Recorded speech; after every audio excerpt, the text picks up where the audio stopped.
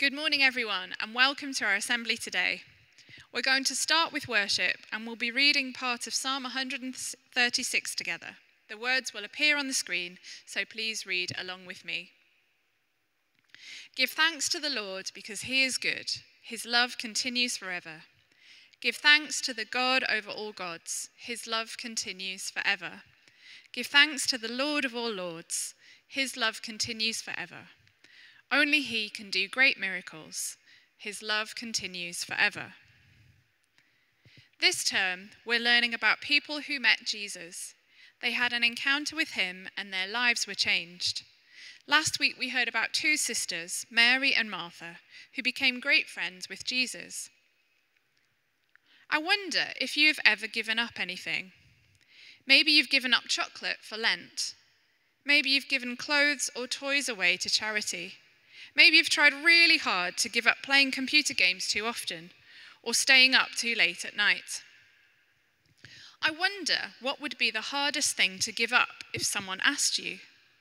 Maybe it depends what you're giving it up for. In our story with the fishermen, they gave up everything, their job, their family, friends, and homes, just to follow Jesus. It seemed to be easy for them, but is it easy for everyone? Our story today is about a young man who met Jesus. This young man was rich, and he was an important person in the community. This is what happened when he met Jesus. You can read about it in the Bible in Luke chapter 18. A Jewish leader asked Jesus, "Good teacher, what must I do to get the life that continues forever?" Jesus said to him, "Why do you call me good? Only God is good. You know the commands. You must not murder anyone. You must not steal.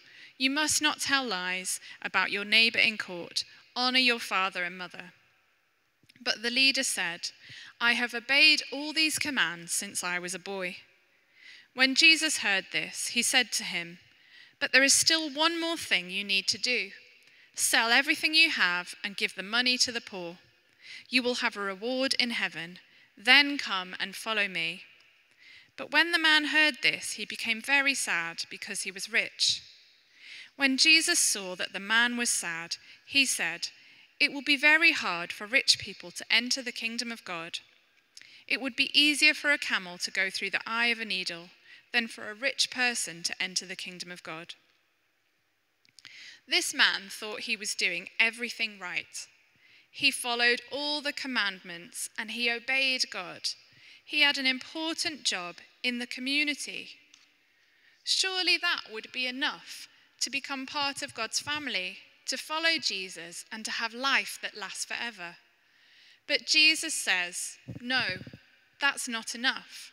It's not enough to just do the right things and obey the laws. This man has to do something even harder. He has to be willing to sell everything he has and give all of the money to the poor. How does that sound to you? Imagine you were very rich. Maybe when you're older, you earn a lot of money. You've got a gorgeous house, a fast car, and you can afford anything you want. How would you feel about giving all of that up? Would it be easy? For the man who met Jesus, it was too hard. The Bible says he became very sad. We don't actually know how this encounter with Jesus changed him, as it doesn't tell us. Does he sell everything, or does he just carry on with life and enjoy his riches? We don't know. But maybe his life changed because of how he thought about everything he had. Maybe he realized that helping the poor was more important than being rich. And maybe he realized that following Jesus wasn't about keeping laws, but about loving and serving others. So now let's still our bodies and still our minds as we reflect on what we've heard and pray to God. Lord Jesus, thank you that you want everyone to be part of your family. Thank you that you love everyone equally and that you want us to love and serve all of those who are in need. Help us not to get too attached to all of the things we have, like money or clothes or toys and games. Help us to hold on to them lightly and to be willing to give them up for others who need them. Amen. So we say together, Our Father in heaven, hallowed be your name. Your kingdom come, your will be done, on earth as in heaven. Give us today our daily bread. Forgive us our sins as we forgive those who sin against us. Lead us not into temptation, but deliver us from evil. For the kingdom, the power, and the glory are yours, now and forever. Amen. So we've reached the end of our assembly for today. Thank you so much for listening and for joining in. We end by saying, Go in the light of Christ. Thanks be to God.